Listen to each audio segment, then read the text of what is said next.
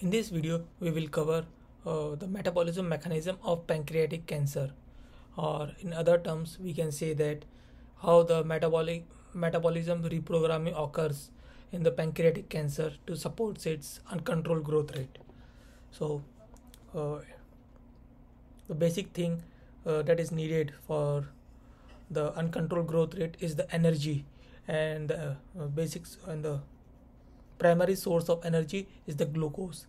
So first thing that this first thing that metabolism reprogramming occurs in this pancreatic cancer cells or pancreatic adenocarcinoma cells is the glucose intake, is the increased amount of glucose intake compared to the normal pancreatic cells.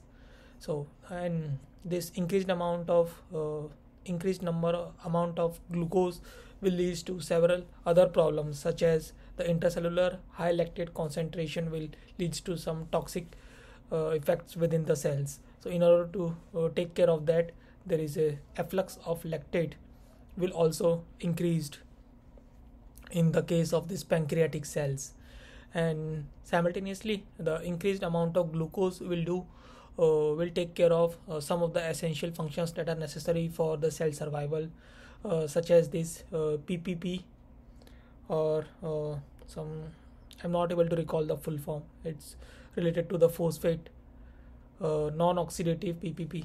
It is related to the phosphate reaction that is essential for the cell survival.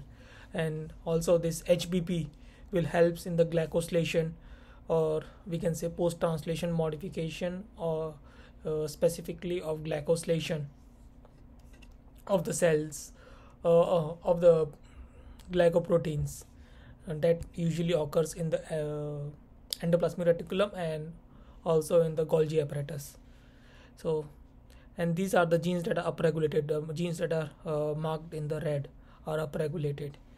And so this is about the glucose reaction. Apart from this, what happens is that there is an alternative glutamine alternative glutamine reaction is also reprogrammed in the case of these pancreatic cells, and this reaction is reprogrammed with the upregulation or with the production of this transcription factor, that is GOT1. And because of this, what happens is that the aspartate that is produced during the TCA cycles will be reprogrammed through this GOT for this pyruvate formation, and this pyruvate formation will leads to the increased amount of this reactive oxygen species.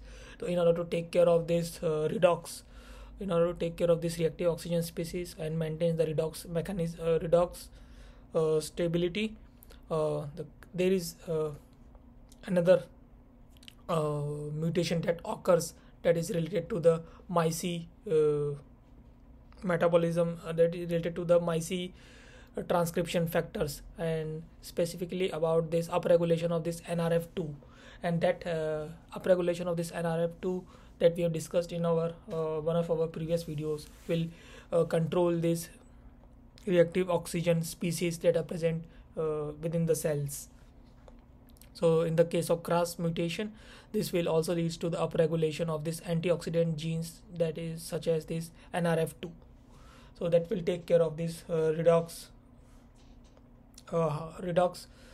balance, or in other term that will take care of this reactive oxygen species.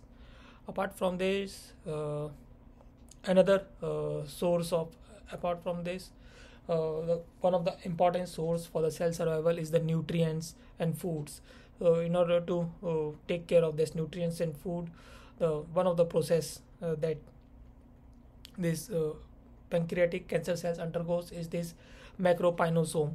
What happens in this macropinosome, that it will extract the proteins that are available in the extracellular matrix, and simultaneously what happens, it will promote this autophagosome, and because of that, what happens, there is a degradation of this lysosome occurs, and the proteins and amino acids that are essential for this cell survival will be recycled from that lysosomes, from the degraded lysosomes.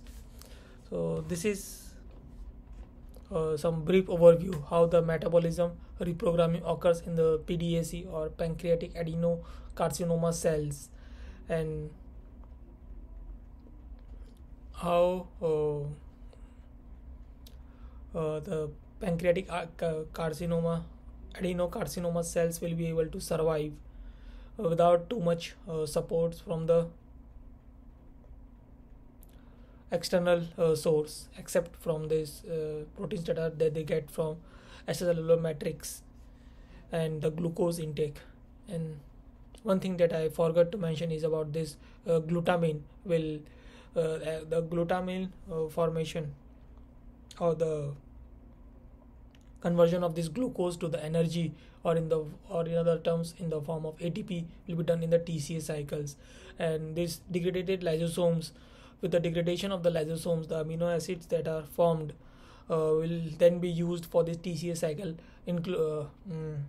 along with this glutamine.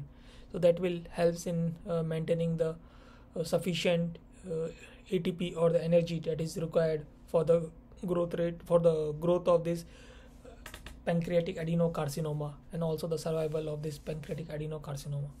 So if you need to understand in detail about the metabolism reprogramming the PDAC, you can go through the reference that has been provided in the description. That's all for this video. Thank you for your time.